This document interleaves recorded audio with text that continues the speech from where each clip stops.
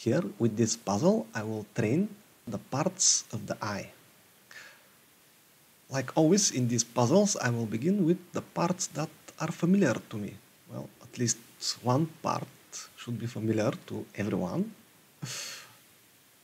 And I will begin with the, let's say, the pupil.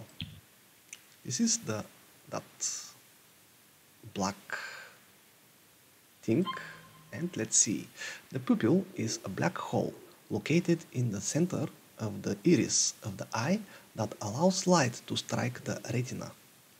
It appears black because light rays entering the pupil are either absorbed by the tissues or absorbed after diffuse reflections.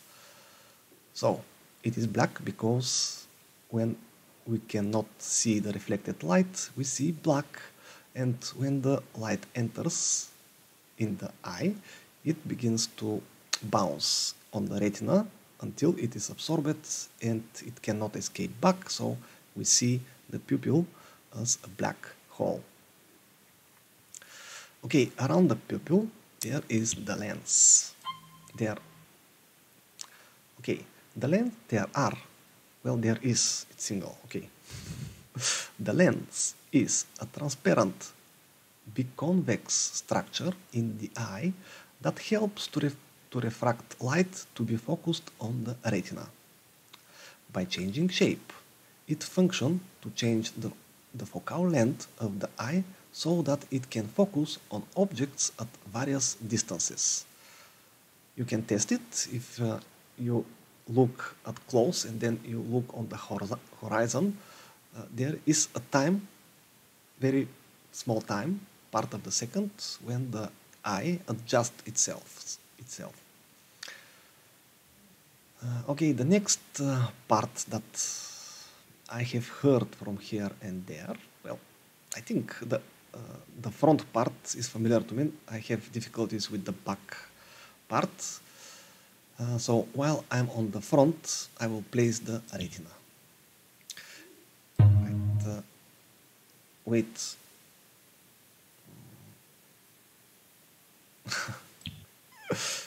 My mistake. Okay, the retina is... Okay, well, I'm not that good.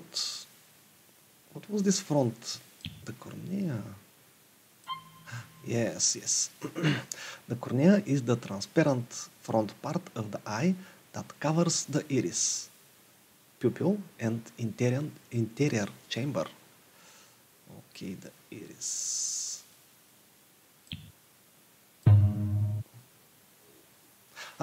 Wait, this is the iris. Sorry. The humans and most mammals and birds in humans, the iris is thin, annular structure in the eye, responsible for controlling the diameter and size of the pupil, thus the amount of light reaching the retina. Eye color is defined by that of the iris. So my iris is brown. So when the iris expands in the center, it makes the pupil smaller, right? Okay, I know this. Aqueous body. The aqueous humor or aqueous body is a transparent water-like fluid similar to plasma. It is secreted from the ciliary body, a structure supporting the lens of the eyeball. Alright, that should be the ciliary body. Wait, let me see how that is pronounced. That should be ciliary body. Ciliary body. The ciliary body is a part of the eye that includes the ciliary muscle, which controls the shape of the lens, and the ciliary epithelium, which produces the aqueous humor.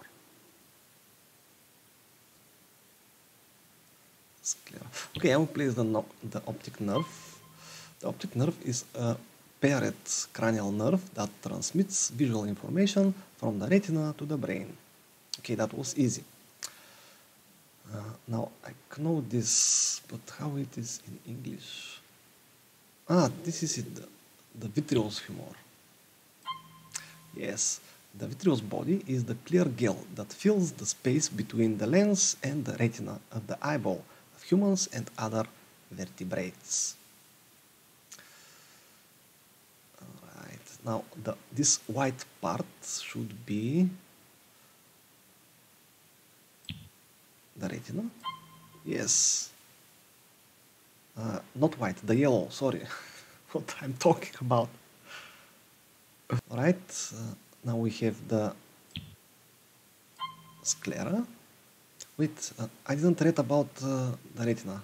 The retina is the innermost light-sensitive layer of tissue of the eye.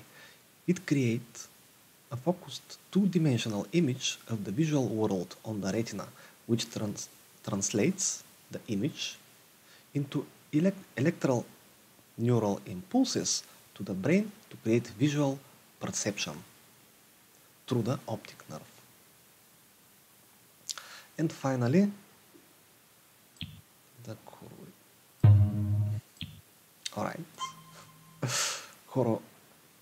Choroid or choroidea is the vascular layer of the eye containing connective tissues and lying between the retina and the sclera.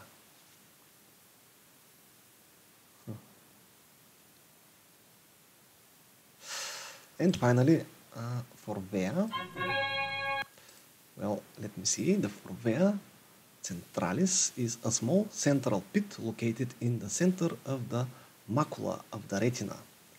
The fovea is responsible for sharp central vision, which is necessary in the activities for which the detail is of importance, such as reading and driving.